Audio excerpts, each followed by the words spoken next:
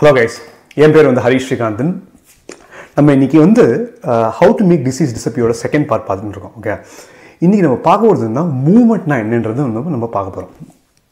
So இந்த doctor பிரகாரம் மூவ்மெண்ட்னா என்னென்னா, இந்த ஒரே இடத்துல வந்து உட்காந்து ஓடிஎம்பி அடிக்காமல் கொஞ்சம் அங்கங்கே மூவ் பண்ணுன்னு சொல்கிறாங்க, ஃபிசிக்கலாக ஆக்டிவாக சொல்கிறாங்க, அவ்வளோதான். ஓகே, ஸோ நம்மளோட கரண்ட் ஜென்ரேஷன் வந்து இந்த மாதிரி கேலரி கான்ஷியஸாக இருந்து வெயிட் ரெடியூஸ் பண்ணணும்னு சொல்லிட்டு என்ன மாதிரி ஒர்க் அவுட்லாம் பண்ணுறாங்கன்னா, கில்லர் பர்ன், டெஸ்ட்ராய் ஆப்ஸு, பாடி பிளாஸ்ட், இது மாதிரிலாம் எக்ஸசைஸ்லாம் பண்ணி உடம்பு ரொம்ப டயர்டாயிடுறாங்க.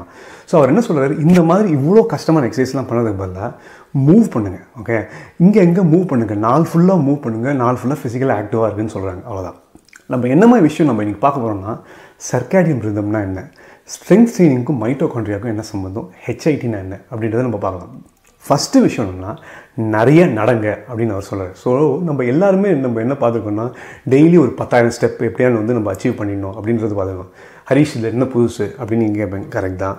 ஆனால் இது மாதிரி ஒரு நம்ம கோல் வச்சிட்டோம்னு வச்சுக்கோங்களேன், 10,000 ஸ்டெப் நம்ம பண்ணோன்னா நம்ம வந்து அதை அச்சீவ் பண்ணுவோம். ஸோ இது நம்ம எப்படி அச்சீவ் பண்ணலான்னா, ஸோ நம்ம எங்கேயான ஒரு சூப்பர் மார்க்கெட் போனோம்னா காரை வந்து பக்கத்துலேயே வந்து பார்க் பண்ணாமல் கொஞ்சம் தள்ளி பார்க் பண்ணி வச்சுட்டு கொஞ்சம் நடக்கலாமா. ரெண்டாவது, இந்த மாதிரி ஸ்டார் கேஸ்லாம் ஜிலோன்னு இருக்குல்ல, அந்த ஸ்டார் கேஸ் நிறைய யூஸ் பண்ணுங்கள், எஸ்கலேட்டர் யூஸ் பண்ணாதீங்க. மூணாவது, ஒரே இடத்துல 1 மணி நேரத்துக்கு மேலே வந்து உட்காராதீங்க, அது வந்து அவ்வளோ கெடுதலாம், ஸ்மோக்கிங்கோட கெடுதலாம். ஸோ இந்த மாதிரி விஷயம்லாம் நம்ம பண்ணுறதுனால நம்ம வந்து நல்ல ஃபிசிக்கலாக ஆக்டிவாக இருக்கலாம். ஏன் நீங்கள் இந்த டாக்டரே எடுத்துக்கோங்களேன், அவர் என்ன பண்ணுவார்னா, அவங்களோட பேஷண்ட்ஸ் எல்லாம் போய் ரிசப்ஷன்லேருந்து கூட்டு வரும்போது அவரே நடந்து போயிட்டு அவரே கூட்டு வர்றாரா அவரோட ரூமுக்கு. ஸோ அந்த மாதிரி அவர் வந்து ஃபிசிக்கலாக ஆக்டிவாக வச்சுக்கிறாரா. ஸோ இது மாதிரி பண்ணுறதுனால என்ன விஷயம்லாம் நல்ல விஷயம் நடக்குதுன்னா, நம்மளோட பாடியோட சர்க்காடியன் ரிதம் வந்து ப்ராப்பராக செட் ஆகலாம். ஸோ சர்க்காடியன் ரிதம்னா என்னென்னா, நம்ம உடம்புல இருக்கிற பயாலஜிக்கல் கிளாக்கு, நம்ம எத்தனை மணிக்கு எழுந்துக்கிறோம், எத்தனை மணிக்கு தூங்க போகிறோம், எத்தனை மணிக்கு டைஜஷன் நடக்கும், இது எல்லாத்தையுமே நம்ம பாடிக்குள்ளே இருக்கிற ஒரு பயாலஜிக்கல் கிளாக் தான் வந்து பார்த்துக்கிறது. ஓகே, இந்த பயாலஜிக்கல் கிளாக்கை தான் நம்ம வந்து சர்க்காடியன் ரிதம்னு சொல்கிறாங்க.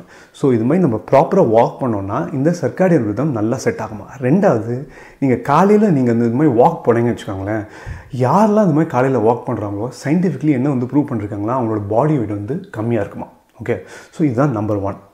ரெண்டாவது விஷயம் என்னென்னா, ஸ்ட்ரெங்த் ட்ரைனிங் அட்லீஸ்ட் வாரத்துக்கு 2 டைமான்னு பண்ணுன்னு சொல்கிறாரு. ஓகே, ஸோ ஸ்ட்ரெங்த் ட்ரைனிங் என்னென்னா, நம்ம பாடியோட வெயிட் மூலியமாகவோ இல்லாட்டி ஏதாவது வெயிட்ஸ் தூக்குற மூலியமாகவோ நம்மளோட மசிலை வந்து நம்ம ஏற்றுறோம் இல்லையா, அது பேர் தான் ஸ்ட்ரெங்த் ட்ரைனிங். ஸோ நம்ம உடம்புல நீங்கள் பார்த்தீங்கன்னா மைட்டோகாண்ட்ரியான்ற ஒரு விஷயம் இருக்குது. ஸோ அது வந்து ஒரு எனர்ஜி ப்ரொடியூசிங் ஃபேக்ட்ரி மாதிரி நீங்கள் நினச்சிக்கோங்க. ஓகே, ஸோ இப்போ நம்ம பாடி ஃபுல்லாக நிறைய செல்ஸ் இருக்குது. ஓகே, எல்லா செல்ஸ்லையும் மைட்டோகாண்ட்ரியா இருக்குது. இப்போ நீங்கள் நிறையா வந்து இந்த ஸ்ட்ரெங்த் ட்ரைனிங் மூலியமாக நீங்கள் உங்களோட மசில் மாஸ் வந்து நீங்கள் இன்க்ரீஸ் பண்ணிங்கன்னா என்ன ஆகும்னா, அங்கே நிறைய மசில் இருந்ததுன்னா அங்கே நிறைய செல் இருக்கும், அங்கே நிறைய செல் இருந்ததுன்னா அங்கே நிறைய மைட்டோகாண்ட்ரியா இருக்கும், நிறைய மைட்டோகாண்ட்ரியா இருந்தால் நிறைய எனர்ஜி ப்ரொடியூஸ் பண்ணலாம். ஸோ இந்த ஸ்ட்ரெங்த் ட்ரைனிங் பண்ணுறதுனால நிறைய நீங்கள் எனர்ஜி ப்ரொடியூஸ் பண்ணலாம். ரெண்டாவது, சார்கோபீனியான்ற ஒரு வியாதியை நம்ம தவிர்க்கலாம்.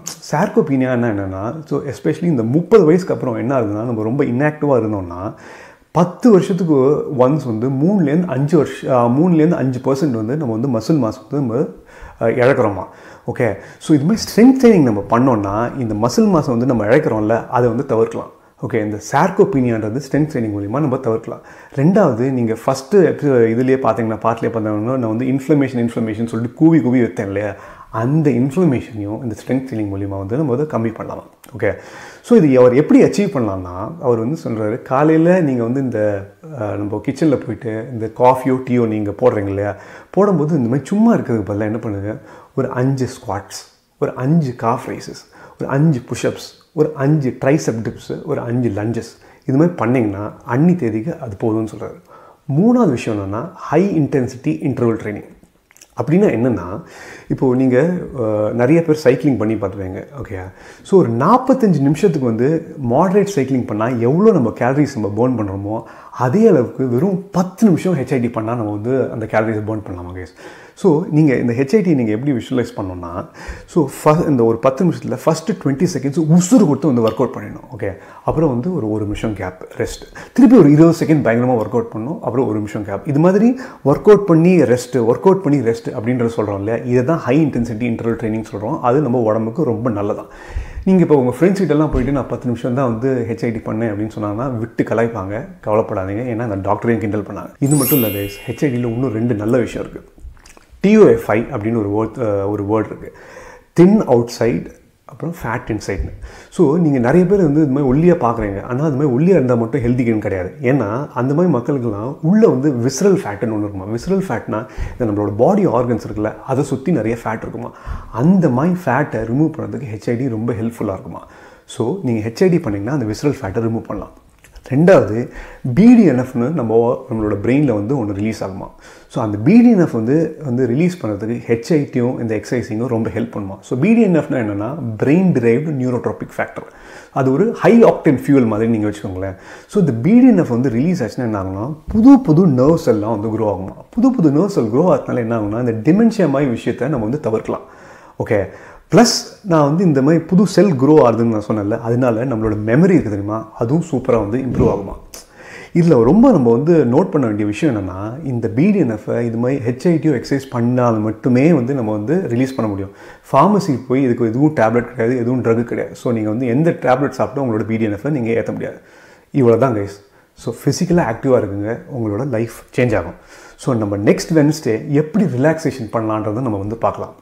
ஸோ அந்த நேரத்தில் போய் லைக் பண்ணுங்கள், ஷேர் பண்ணுங்கள், கமெண்ட் பண்ணுங்கள் இந்த வீடியோவில். அப்புறம் ஒரு பெரிய இம்பார்ட்டன்ட் சயின்டிஃபிக் ஸ்டடி கைஸ், நீங்கள் இந்த சப்ஸ்கிரைப் பட்டன் அமுத்தி பக்கத்தில் இருக்கிற பெல் பட்டன் நீங்கள் அமுத்தினீங்கன்னா உங்களோட BDNF வந்து ஏறுவோம். ஓகே, நெக்ஸ்ட் வீக் பார்க்கலாம். பாய்.